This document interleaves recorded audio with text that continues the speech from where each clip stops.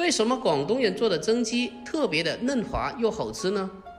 大家好，欢迎来到天天相见厨房，我是阿鹏。今天就给大家分享一个广东的经典名菜冬菇蒸滑鸡的详细做法。为什么你们蒸出来的鸡又老又柴，特别的难吃呢？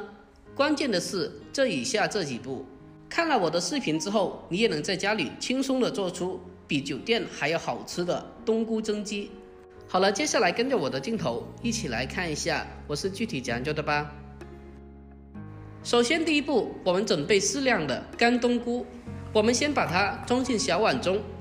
我今天用的是干的冬菇，如果没有的话，用新鲜的冬菇也是可以的。冬菇也叫做香菇，在我们两广地区一般都叫做冬菇。因为是干的冬菇，我们先用温开水给它浸泡起来，提前用温开水浸泡起来，让它充分的进行泡发。浸泡起来后，先给它放开一旁备用。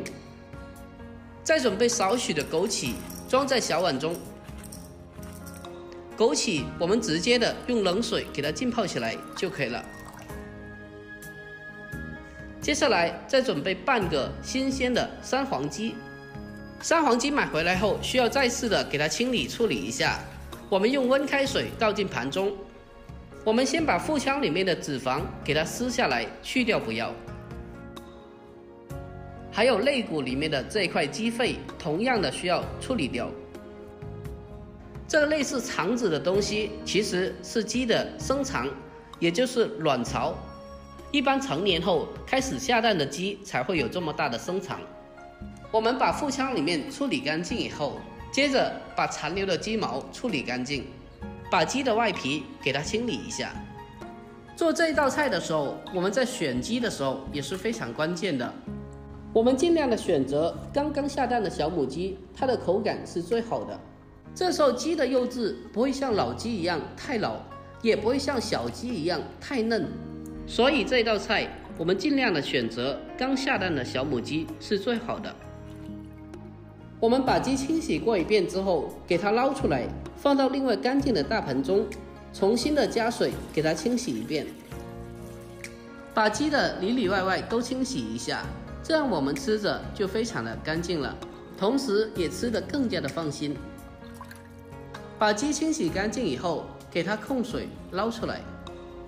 接下来把鸡放在案板上，用刀将其砍成大大的小块。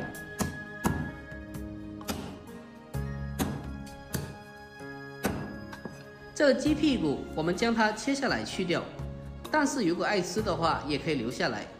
另外需要注意的是，我们在砍鸡过程中尽量的把它砍的大小均匀一点，这样才能保证在后续的蒸制中每一块鸡都可以均匀的成熟。如果砍的鸡一块大一块小的话，等到大块的成熟了，那小块的已经是蒸过老了。把鸡全部砍好之后，我们先给它装进盘中备用。接下来我们再准备一小块生姜，生姜可以起到去腥增香的效果，准备一小块就可以了。然后将它改刀切成小姜片。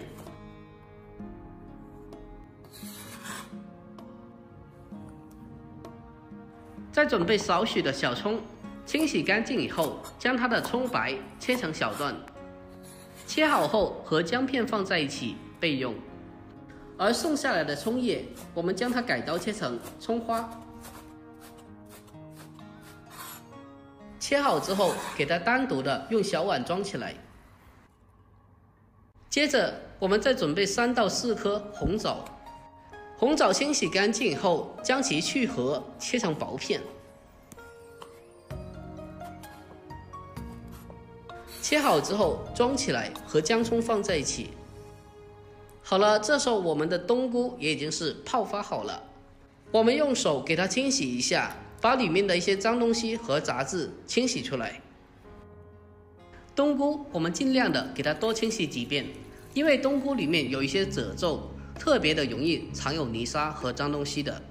清洗几遍之后，直到清水变得清澈就可以了，然后给它捞出来攥干水分。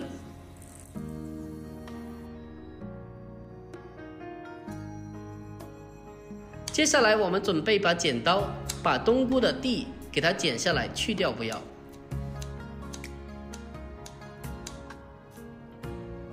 接下来将冬菇进行改刀一下，像这样大小的冬菇，我们直接的给它对半切开，2/1就可以了。像这么小的不用切开，像我这样子给它来上2刀就可以了。全部处理好后，给它装进小碗中。好了，接下来关键的一步来了，我们开始把鸡腌制处理一下，把姜葱和红枣放进来，接着再来上半勺生抽酱油，还有一点点的蚝油和适量的食盐，少许的白糖提鲜，料酒和胡椒粉都来上一点点，去腥增香。然后用手给它抓拌一下，把调味料抓拌均匀，给它抓拌1分钟，让调料的味道充分的吃到鸡块里面。如果颜色太淡了，还可以加少许的老抽上个颜色，然后再继续的抓拌一下，把它抓拌均匀。我们将调料抓拌进去以后，接着给它来上少许的玉米淀粉，然后再次的用手抓拌一下，把淀粉抓拌均匀，让里面的所有食材都可以均匀的包裹着一层薄薄的淀粉。这个是鸡块吃起来滑嫩入味非常重要的一个关键。最后一步，将冬菇放进来，然后再加少许的花生油增香，然后再继续的给它简单的抓拌几下，将它抓拌均匀就可以了。就这样，我们的这个鸡块就已经腌制好了。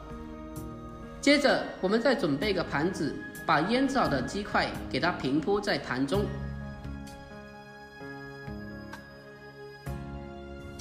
装盘后把它放在蒸锅里面，等到水开上气后再扣上盖子，用大火给它蒸大概10分钟左右。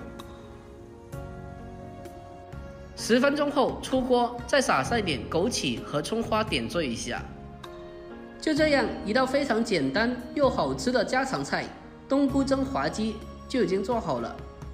这样蒸出来的鸡鲜香入味，而且吃起来一点都不老也不柴，一点的腥味也没有，吃到嘴里滑嫩鲜香，特别的好吃。下次你们呀就按照我这方法来操作，保证全家人吃过之后都夸你是大厨。喜欢这道菜的一定要收藏起来，改天也试做一下。好了，今天的视频就简单的分享到这里啦。喜欢我的视频记得点赞、关注、留言并转发哦。我每天都会更新不一样的家常美食，关注我，关注天天相见厨房，我是阿鹏，点我的头像进去还可以看到更多的家常美食做法。好了，我们下个视频再见吧。